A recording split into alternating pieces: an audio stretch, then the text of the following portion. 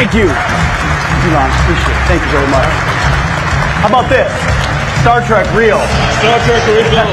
Yes. Secretary of War Pete Hegseth, along with several top Pentagon officials, has just held a special meeting with SpaceX's board of directors, and the location was Starbase itself. What they saw there clearly made an impact. A massive facility built for one purpose only: to manufacture and launch the largest rockets ever made on Earth. Even Pete Hegseth himself appeared genuinely impressed, openly praising Elon Musk and his bold vision of turning science fiction into reality. So, what exactly happened during that visit?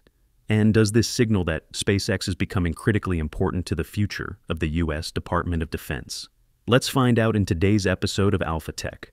Just yesterday, the entire production site at Starbase was effectively shut down for the whole day, all just to prepare the site and welcome a high-level government delegation.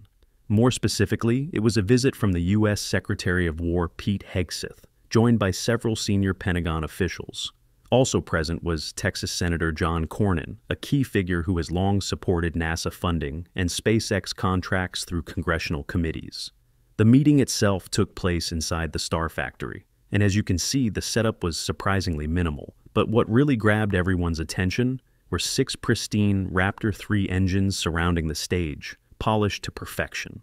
SpaceX even used blue lighting to make them stand out.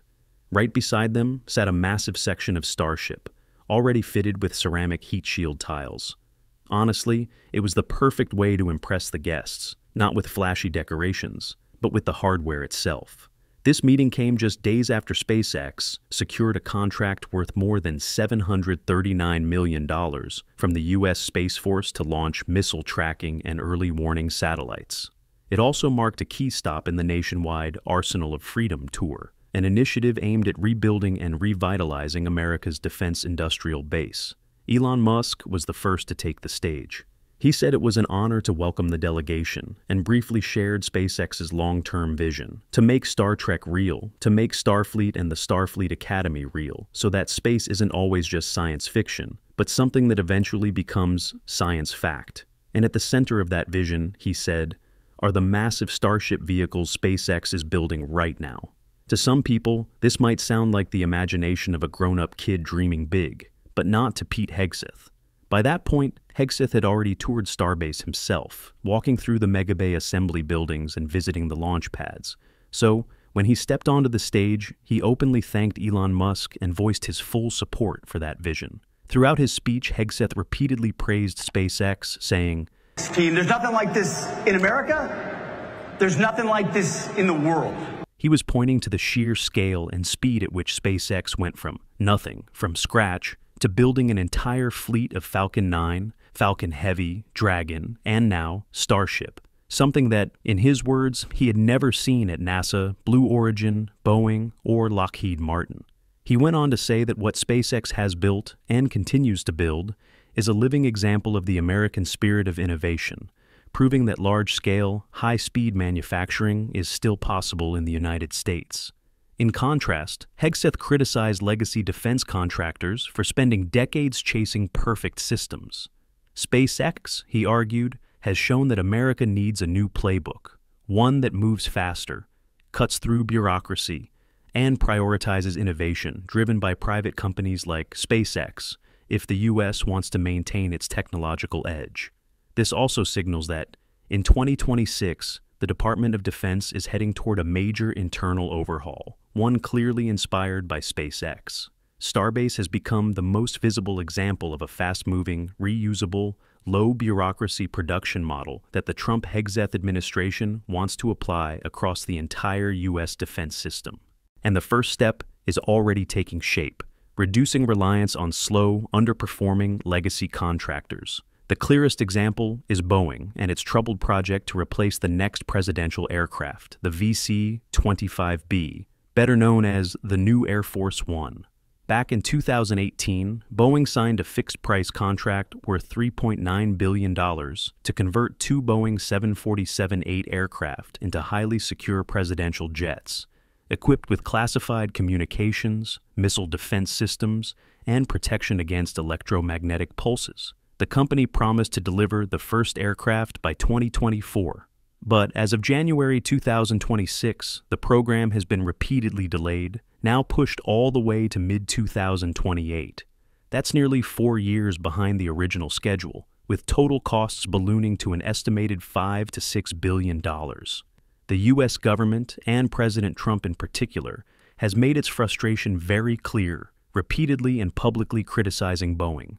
The VC-25B program has increasingly come to symbolize everything the administration sees as wrong with legacy defense contractors: slow, inefficient, and wasteful. In contrast to Boeing, SpaceX has built a long and highly effective working relationship with the U.S. Department of Defense, now referred to as the Department of War, standing out for its rapid execution, lower costs, and high reliability. Since 2020, SpaceX has captured a dominant share of missions under the National Security Space Launch, or NSSL, program for the U.S. Space Force, securing contracts worth billions of dollars. Most notably, in early 2026, SpaceX was awarded a $739 million contract for 9 critical national security satellite launches, scheduled to fly between late 2026 and 2028. Earlier, in 2025, SpaceX also won $714 million for 5 out of 7 missions in Lane 2 of NSSL Phase 3. Thanks to launch prices that are roughly 30 to 50% lower than previous alternatives, SpaceX's total NSSL contract value has now pulled far ahead of its competitors.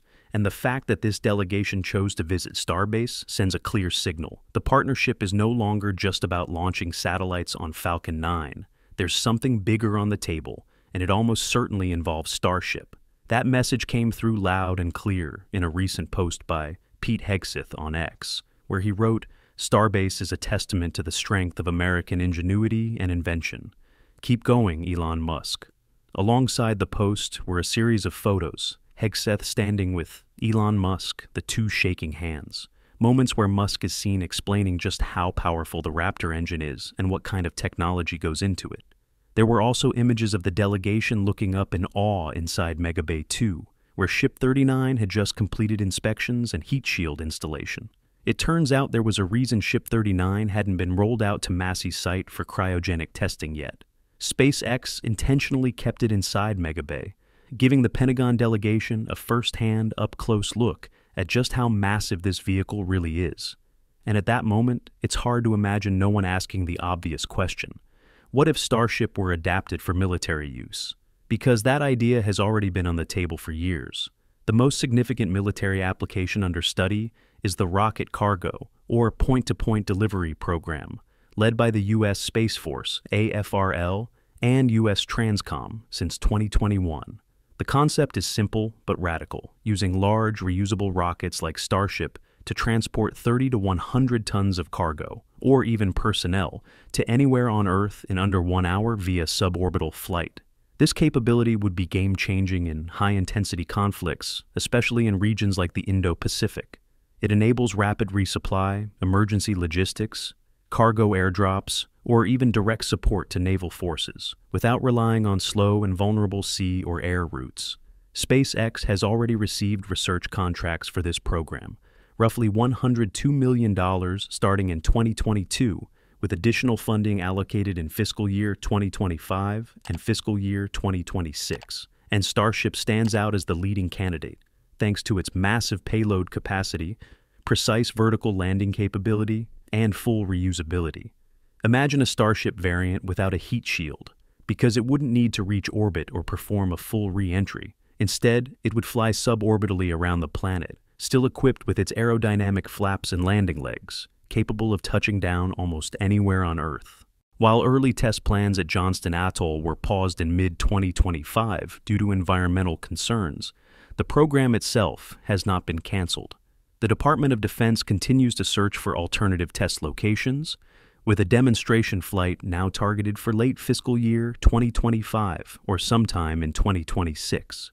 The DoD has also explored the idea of operating Starship under a government-owned, government-operated model for sensitive or high-risk missions, including support for cislunar operations and broader national security objectives.